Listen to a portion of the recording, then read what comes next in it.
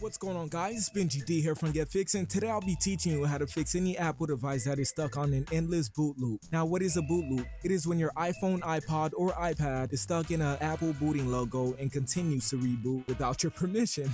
Here's how to fix it. Hold the power and home button at the same time until the device reboots and shows the Apple logo. That should be it. If this helped you in any ways, be sure to give this video a thumbs up. If the same issue persists, try setting the device to DFU mode in order to restore your device. If you would like to see any more videos of this nature, definitely click here to subscribe, and I'll catch you in the next one. And be sure to check out my boy Jerry Rig Everything. He is better than me at doing everything. That includes phone repairs, car repairs, and maybe even tech reviews. Don't quote me on that though. Anyways, guys, 𝐵enJD here from Get Fixed, and I'm out. Peace.